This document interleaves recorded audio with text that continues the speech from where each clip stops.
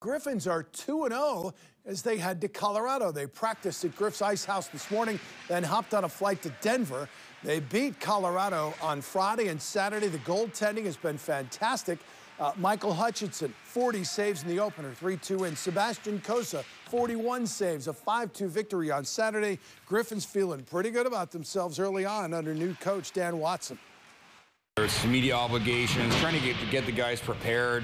A lot of work and preparation goes into that first game. And I thought obviously the first period not great, but once we got going, got our feet moving, got into a roll, I think everyone can see how fun this team can be. With a little bit of grittiness, I think, we're a team that, is going to come in and work hard every night. That's, that's what we want our identity to be is, toughness, and, you're going to get a tough game whenever you play us.